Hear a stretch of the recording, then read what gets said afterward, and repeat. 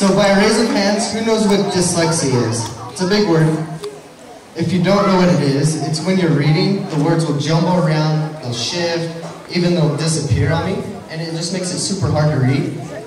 And I was reading in front of a class one day, and I just froze, and I couldn't read, and so one of my friends offered to tutor me over the weekends, and I didn't think it was such a big idea at the time, so I did it anyway, and the outcome was tremendous.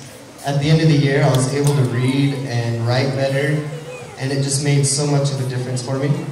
If you guys look for your friends, your family, and even your teachers are there for your help. Thank you.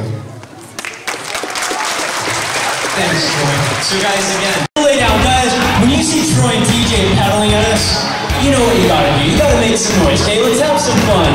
Troy, TJ, whenever you guys